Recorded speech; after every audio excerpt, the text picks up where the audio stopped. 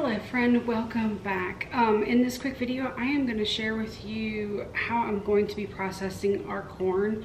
This is not corn that I have grown but just purchased. It is summertime obviously, and one of my favorite things to eat is corn along with watermelon. And so what I want to be able to do is take advantage of the really good sales and pick up some corn that we can enjoy in the winter months when obviously corn is not in season. Now, I don't have enough to can the corn, which is totally fine. What I'm going to do is freeze it. My goal for this summer is to process in various ways all of the fresh produce that we can get during the summertime, like strawberries, blueberries, raspberries, blackberries, all those various things, along with the summer vegetables, the ones that will work. I'll either be freezing them, canning them. I'm hoping down the road to have a freeze dryer so I can freeze dry some of the food as well, though that is not quite a possibility just yet. So I am going to show you how I'm going to do this. I've never done corn this way before. Typically when I have had fresh corn, I will shuck it, parboil it, and then allow it to dry and then freeze individually and then put it in a bag in the freezer. However, it always just tastes like, well, frozen corn, and so no different than what you get at the store.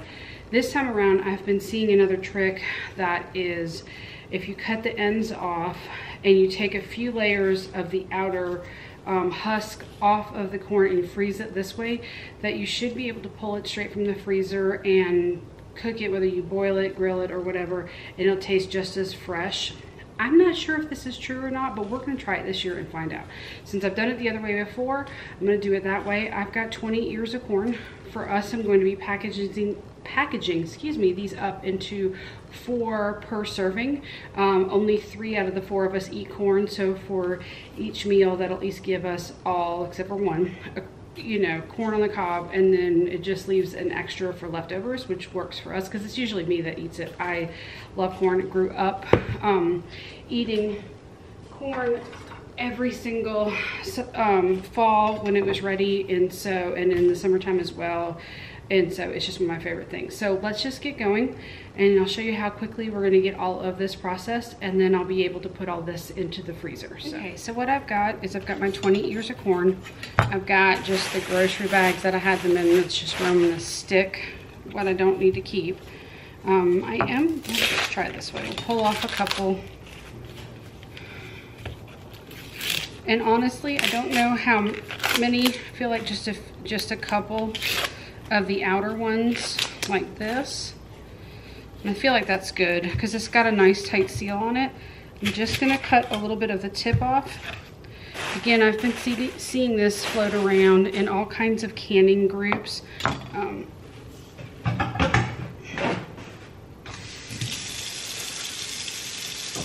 One of these days I'm going to remember to do this step before I hit record on the camera.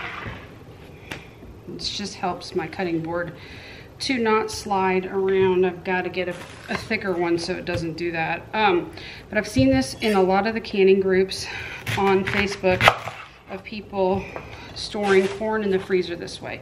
And this is pretty much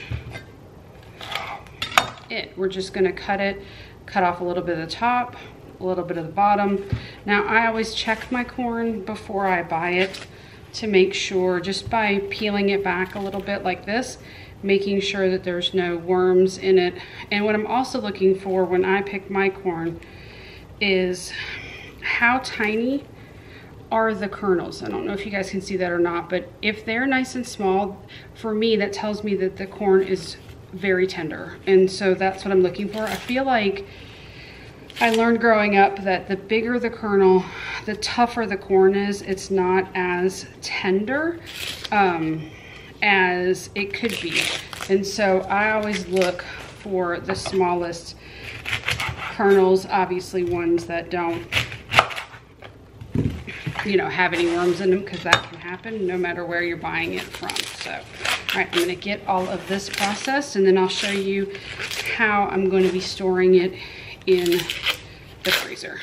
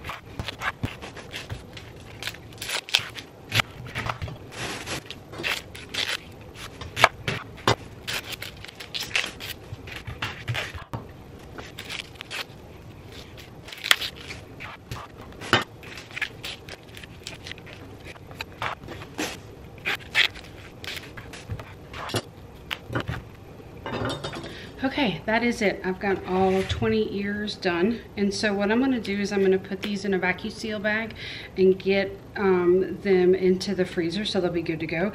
Now I do intend to get more corn. I like to try to get it from a local farmer's market, but sometimes they have it, sometimes they don't. They are a local family, and so they're not always open depending on what's going on. So our Publix has had Florida fresh corn for $5 for $2, which is a fantastic deal. And so, and given that we live in Florida means that the corn doesn't travel as far, which is great. And it has been so good this year. So I do intend to purchase more. And I'm going to process some additional corn in a different way that I can pull out for soups or to have as a side dish. But for now, I'm just going to do corn on the cob. So I'm going to get my little cryovac machine. What I can do is I will link down below in the description box to the one that I use. These are phenomenal, and it actually was from another channel that I was watching. Oh my gosh, their name all of a sudden escaped my mind. I will link them below so you can check them out as well. My brain just stopped working and I can't remember the name of their channel. But they take their cryovac and then they repackage any frozen like veggies or fruit or anything like that to seal out anything that would cause any freezer burn that would happen if you just left it in its original package. And after watching them do that, it's like a light bulb went off. Duh, that would make sense, you know, because one of the issues we have is if we bulk buy, things can get freezer burn on them. They're not as fresh and they're not as good. So my husband had one, and so I borrowed it and have never given it back. And so I use it. I have different size bags. My dad actually sent me some really big bags. These are 11 by 16, which should be more than enough for the corn. So we're going to try these out today. You can get the bags in all different kinds of sizes. Again, I'll link down below what I have and what I use. I will never recommend a product that I don't personally use in my kitchen. All of that being said, if you don't have a vacuum sealer, you can get them at a really reasonable price. You can also pay a pretty penny for some of them, but this one is really reasonable and it is amazing. I a lot of times like to smoke a pork butt. Problem I always had in the past is when I would shred it and I try to freeze it and pull it out of the freezer, it just doesn't taste as good as it was the day of. But when I started using the vacuum sealer on it, tastes like it did when I pulled it right off of the smoker. And so these really do work really well for keeping your food fresh. And so I would highly recommend, especially in today's economy, as prices, as everyone knows, are skyrocketing. They're constantly going up. We're all looking at ways to save money. This is one way to do it. It's a little bit of an investment, but the return on it is so worth it, because if you can find the deals and buy those things when they're on sale, and then you can repackage them and vacuum seal them, it will allow your food to last a lot longer, which means you're not going to have any waste. And nowadays that's so important. So anyways, I'll stop talking and let's get to vacuum sealing all of this corn to get this project done. Okay, so I've got my machine and I have my bags. The nice thing about these bags is they're already sealed on one side. And so, but if you buy it by the roll, you can really truly make them whatever size that you want. I just like the pre-sized ones that are already, you know, various sizes. That doesn't make sense. I'm sorry, my brain just stopped working again. Just because this is just easier and more convenient for me. But if you don't mind sizing your own bags, that's also an option as well. So all I'm going to do is I'm going to put 4 per package. And these bags are definitely more than enough, but I'm going to use them and it'll be just fine. And the other thing you can do too is, say you only have this size bag, you can also cut off some extra if you want and then just seal it there. We're just going to test it out here and see. I'm going to set it to normal and then I'm going to set it to food to dry, because again, while there's some natural moisture in here, we haven't cooked anything, so we're just going to vacuum seal. And it does get loud, so I'll be back in a moment because this part will be muted. Okay, so you can see there's nothing happening. that just means it's either not closed or you're not lining it up correctly inside, which can happen easily. So it's kind of, let's see if I can turn it so you guys can see a little bit. Lining it up in the center right here. So that way you're gonna take it and you're gonna close and you wanna snap it and then try again.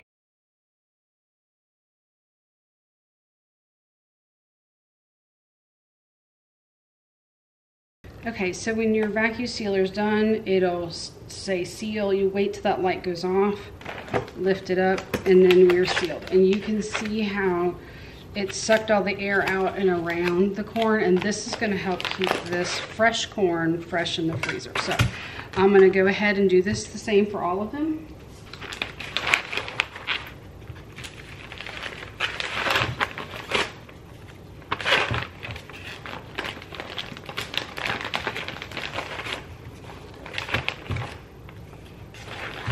Now what I am trying to do is I'm trying to kind of, not that this totally matters, this is just a personal preference. I am trying to center the corn a little bit into the middle of the bag, just so that way as it sucks the air, it can go around the corn and get really nice and snug.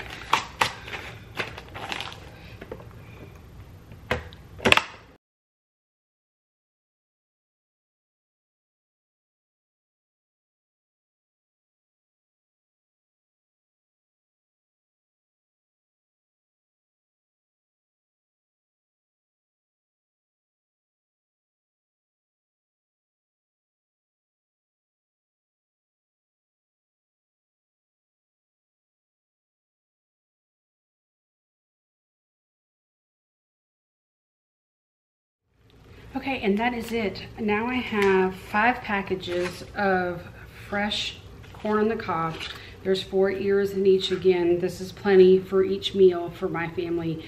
We're only a family of 4 that are still at home, and 1 doesn't eat corn. Nothing more than she's just not a big fan of it. So that's perfectly fine because I love it and I'll take care of it for her. So again, I have never done this before like this, but I definitely wanted to give it a try. There's so many different ways that you can process things that are currently in season, and I think it's so critical right now in particular that we take advantage of the sales and the things, whether we're growing them or not. Like obviously I'm growing some things. I can't grow corn where I'm at. I'm only doing a vertical garden.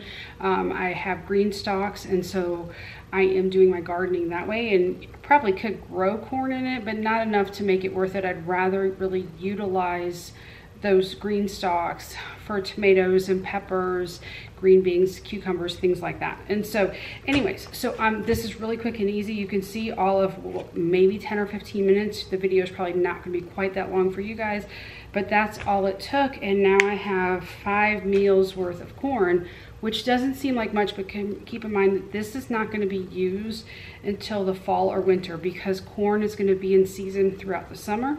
So I'm going to take advantage of that and use it a lot in our meal planning. I think I drive my family probably crazy with the amount of fresh corn that I cook in the summertime, but it really is one of my favorite things to enjoy. And so whether it's nostalgia or not, I just really love it because that's where I grew up in Wisconsin. And when it was corn season, there were corn stands outside of the fields that we would just go pick up a dozen ears, and that's all we would have for dinner, and it was so good. So one of my favorites. So anyways, all right, well, thank you guys so much for joining me today. Another really quick video, but I just want to keep them quick and simple and easy for you guys to watch, easy for me to make, and I will see you guys in the next one. Thank you so much. Bye.